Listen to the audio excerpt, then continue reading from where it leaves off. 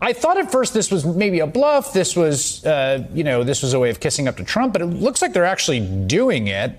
And it seems to me like a pretty big deal. Like it's the end, it's the end of something. It's the breaking of something that can't be put back together. How do you feel about it? Well, look, this is just a process. It's an autocratic playbook, and they're very methodically going through it. The idea is that they'll do it piece by piece, and therefore we won't notice the big picture. But when you read How Democracies Die by the two Harvard professors, their number one first rule of how autocrats rise to power is rejecting of democratic norms. And debate is at the heart of a democratic norm. I mean, in England, the prime minister has to do it every day. It really goes to sort of two trends in the Republican Party. One is Republican Party has become a party of fear. What is not debating, but you're afraid to debate? Yeah. Nobody dodges a debate. They think they're going to win, or they think they did win. It's fearfulness.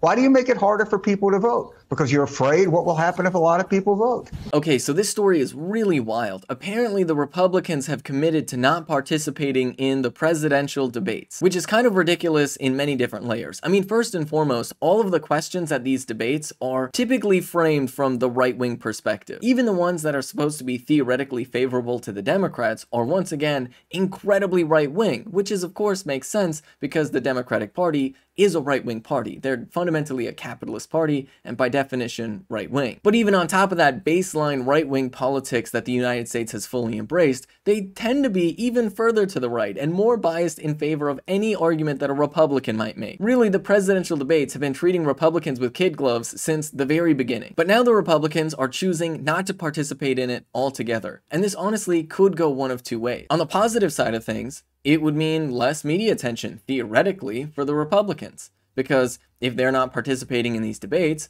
well then, they would get less stage time. But we also saw the way the media treated Donald Trump in his first presidential election. They loved giving him time. And to be clear, they're desperate to give him even more time. Because when Trump was out there saying ridiculous things, their ratings were really good. But on another layer, it's kind of too late. Trump's name is already pretty big. And as it looks like right now, it really does seem like Donald Trump is a top contender to be the Republican nominee. And so in that sense, the damage is already done. Which brings us to the not so great side of this. Now to be clear, what the person said in this interview about Republicans now embracing a politics of fear which lends them to autocrats has always been true. That has literally been true since the Reagan days. I mean, Ronald Reagan was a darling of the right, and he was also a failed actor that became the president. Just like Donald Trump was a failed reality show host that became the president of the United States. Republicans really love candidates that have no idea what they're talking about. But the fact about autocrats is completely on point.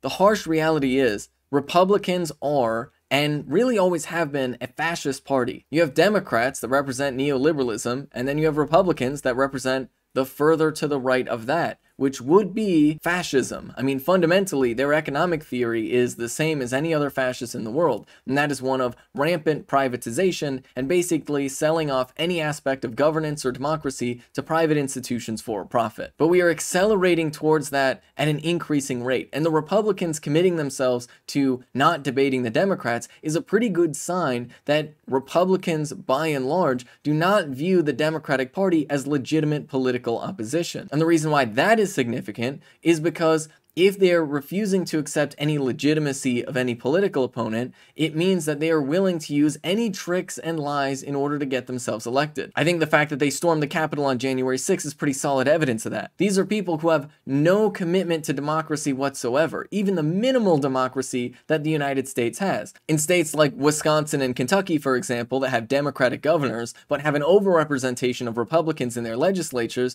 you can see this very clearly. Republicans have been gerrymandering and voter purging their way into success, doing everything they can to suppress voting, and doing everything they can to pull levers to make sure that the election is rigged well before any vote is cast. Because they will talk about election rigging in terms of, oh, people stealing votes and things like that, when that really isn't an issue.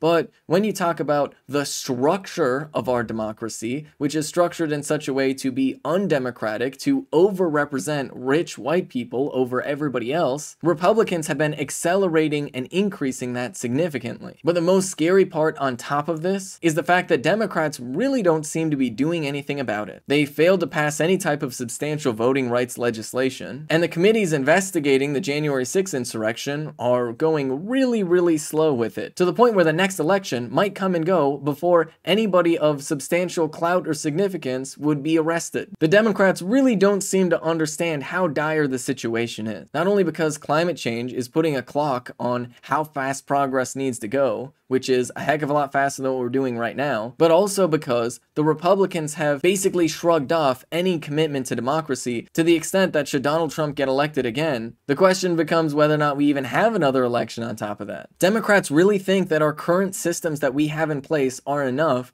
to prevent any overturn or ending of democracy in the United States. But the harsh reality is, the structures and systems we have in place in the United States actually lean themselves more towards fascism than they do anything that looks like democracy. And these systems are only as strong as the people who are willing to uphold these systems. So if the Democrats continue to be as weak and feckless as they are, then the United States could find itself in a pretty difficult situation in a very short period of time. This is Ben Carollo with Rebel Headquarters. You can catch my show Galaxy Brain on the Young Turks Twitch channel every Friday at 4 p.m. Eastern Time. If you want to stay up to date with my content, you can follow me at Benjamin Carollo on Twitter.